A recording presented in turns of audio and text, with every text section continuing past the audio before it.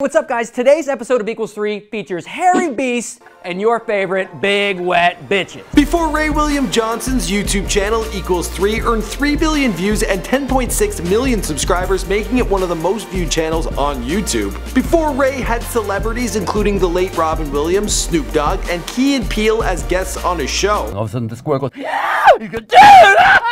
And you know that squirrel goes back to the other squirrels going, listen, I just saw these two really stoned guys, and I don't know why, but I'm hungry right now. Before RWJ became the first YouTuber to earn over $1 million on the platform. Before Ray William Johnson made his live-action acting debut in the indie road film Who's Driving Doug, alongside former Breaking Bad star RJ Mitte. The longer you focus on trying to be normal, the longer it's going to take you to realize that nobody's normal.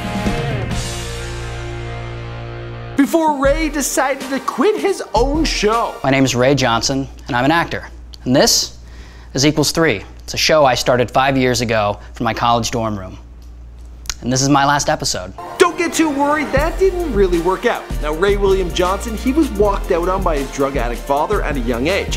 His mother and grandparents, they raised him through financial troubles, and well, he turned to comedy and comic books to let his imagination run wild. He developed his writing abilities early on, penning his own movie scripts in high school. Literally, he couldn't afford a computer, so he wrote that baby by hand. He was working through school as a server and managed to save up money to pursue his education further in law school, but then a forged signature by his biological father would leave his account penniless. Crazy, I know. One of the most iconic players in the YouTube game may have once served you some burger and fries. What's going on, guys? My name is Michael McCrudden, and welcome to Before They're Famous, documenting the life and career of Ray William Johnson, here for you on Before They're Famous. Now, you guys requested this video. As always, be sure to let me know in the comments down below who you want to hear about next. And that contest we have running for you guys for finding me on Instagram, well, we're going to announce the winner shortly. I'm thinking, yeah, in the next video, I do on a YouTuber. I did all that in one take.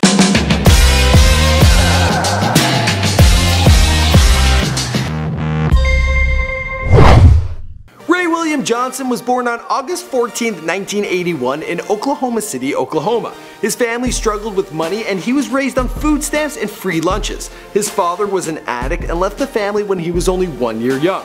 He was then raised by his mother and his grandparents, and well, the young guy, he never aspired to get into comedy or acting, but he did enjoy comic books. He would read every comic he could get his hands on, hence, you know, the set in his show. Now, not only did I read every single comic I could get my hands on, but I would actually write and illustrate my own. And I had a very active imagination. He also enjoyed watching comedians, and his favorite was Eddie Murphy's Raw. He watched that so often as a kid, he can almost recite the entire thing. And it's like 2 hours of content, so it's pretty impressive. Be sitting in the house one day, it was Saturday morning, watching cartoons, your father make a fight and go, that wasn't me, that was your mother. That was your mother, that was, ooh, baby, I want a divorce, baby, ooh, you rotten. Ray attended Norman North Heights School where he continued his writing but progressed to making scripts and short stories. Because his family couldn't afford a computer, he actually wrote them all by hand. Yeah, it's a lot. Like this guy. His name is Fixter. He's a commander in one of Earth's last battalions. But all he really wants is to be part of a human family. And his story goes on and on. When he was 17, his biological father forged his signature and withdrew the money from his bank account that he had been saving up for university. So he attended a junior college first and worked waiting tables. He eventually attended Columbia University on a partial scholarship, and some money, well, he got from his grandmother. That bitch! Now don't go getting all upset like, how could he borrow from his grandma? Remember, this is the guy who made the first million on YouTube, so Granny got back pay and then some. He was studying to become a lawyer, and it was during his studies that he started watching YouTube bloggers, and well, he thought it looked like a whole lot of fun. So wow, this YouTube thing, it's pretty addicting. He started making videos in his dorm room that were initially talking about his life on a now deleted channel. These early videos earned for him a small following and were getting a few thousand views. But then the man had a light bulb go off above his head. What if he introduced a structured format on the YouTube platform? Yeah, sounds like a good idea. Before they're famous. What? Sure, nowadays there are hundreds and thousands of web series and sitcom style regular episodes on YouTube, but back in the day, people were just blogging and not getting too creative.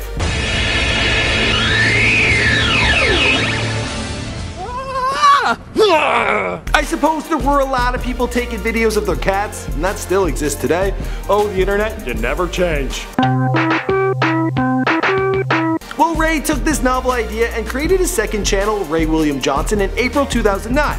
And this was where he birthed the Equals 3 series, and it featured Ray adding commentary and jokes to viral videos. You know, when your first kiss makes your dad facepalm himself, you know you're doing something wrong. At this point, he didn't really have fancy equipment, but he made do with a camcorder his friend lent him and started filming in his dorm room. In just 2 years, the channel became YouTube's first ever to reach 5 million subscribers. That's massive.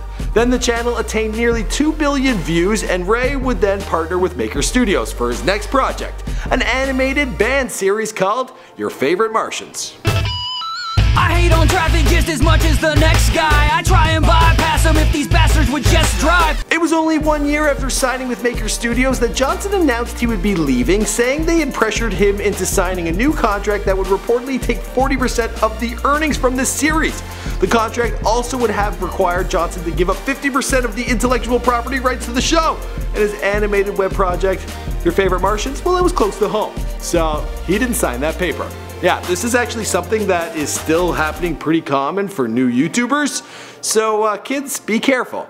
And good on ya, RWJ, for walking away. He is a man of the people.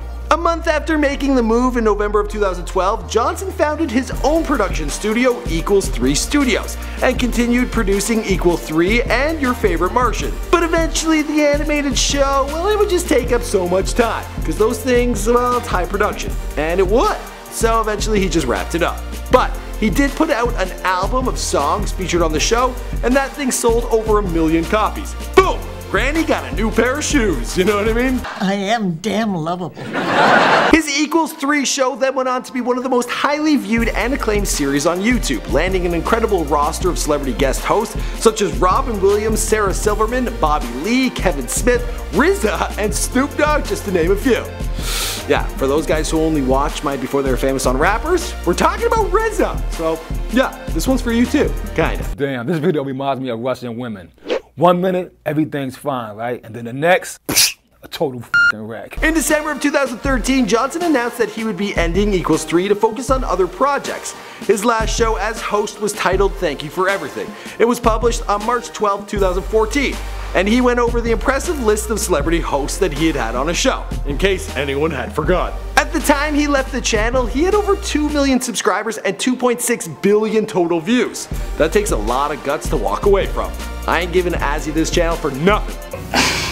Briefly, Robbie Motz, he filled in as the new host, but after a year or so, he released a very sincere thank you video as he departed. July 24th will be my final day as host of Equals 3. Why did he leave? Well, you kids in the comment section can be awfully mean. And well, those were some big shoes to fill. As for the rest of the story, well, you know the story because this is Before They're Famous. My name is Mike McCrud. Thanks for checking out my personal channel. I do all sorts of celebrity bios on here. I've done a whole bunch of YouTubers. Philip DeFranco, we just got him done. But there's PewDiePie, and there's Grade A, Under A, and FouseyTube. That one's actually one of my favorites. I've done epic rap battles of history. I've done Smosh. I've done epic mealtime. So browse around. There's definitely something for everyone. And Gigi gorgeous. She's gorgeous. So maybe you should watch that one. Anyway, guys, let me know in the comments down below who you want to hear about next and that contest we announced. I'm gonna give you guys a winner very soon. I'm thinking in like 5 days or in 5 videos. But stay tuned. Alright, see you in another video. Get the hell out of here. God damn you.